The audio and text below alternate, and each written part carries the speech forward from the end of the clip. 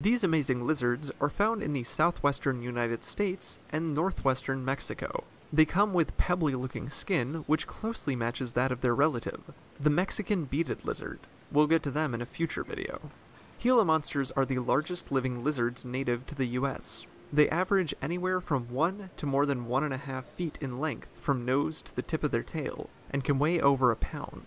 A Gila monster's tail is short and sausage-shaped.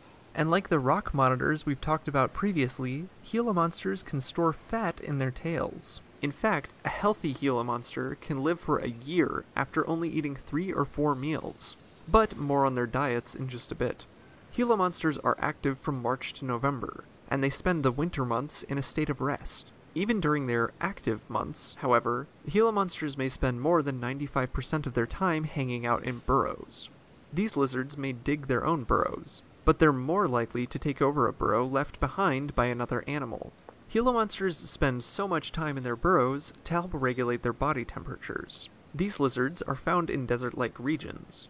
They're diurnal, and they'll spend the most extreme parts of the day hiding from the heat.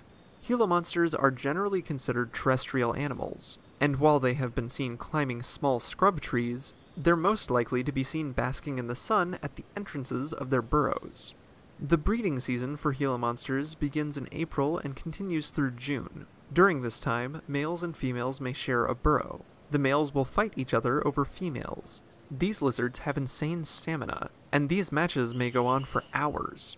Once the victor is decided, he'll move in with his girl. There isn't a lot of information on wild Gila monster nesting habits. It's known that the nest size averages 5 to 6 eggs, but it can be more than double that. The eggs are laid sometime between July and August, but the babies won't appear from the burrow until May of the following year. What happens in the nest during that time? As of this recording, the question hasn't been answered. The eggs may overwinter, with the babies hatching and emerging in spring. Another possibility is that the babies hatch but remain in the nest until conditions are more optimal, similar to the pond sliders we've discussed in a previous episode. Whatever the case, it's a solid 8 to 10 months before the babies come out, at which point they get busy hunting. A Gila monster may travel upwards of a mile to find food. When they do find a meal, Gila monster juveniles can consume up to 50% of their body weight in a single sitting, and they can survive off this single meal for months if needed.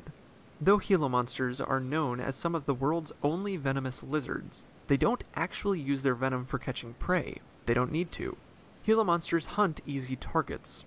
The eggs of ground-nesting birds, as well as the nestlings of mammals such as rabbits and squirrels, are the Gila monster's main course.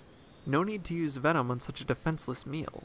Where a Gila monster's venom does come into play, though, is when the lizard itself needs to put up some defense. Gila monsters are generally considered sluggish animals. If they feel threatened, they'll hiss and posture at an imposer to try and warn of their gnarly bite. If this isn't enough to scare away an attacker, the Gila monster will bite down with sharp teeth. These teeth come with grooves that direct the venom from the Gila monster's lower jaw, yes, this is opposite to snakes, into the wound. In humans, this causes pain, bleeding, and vomiting, among other symptoms. In smaller animals, it may prove fatal. If a Gila monster can fend itself from attackers, it may live to be 20 years old in the wild. For more facts on Gila monsters, check out the links in the description. Thank you to Charlie Young and Gregory Murphy for today's request. Give a thumbs up if you learned something new today, and thank you for watching Animal Fact Files.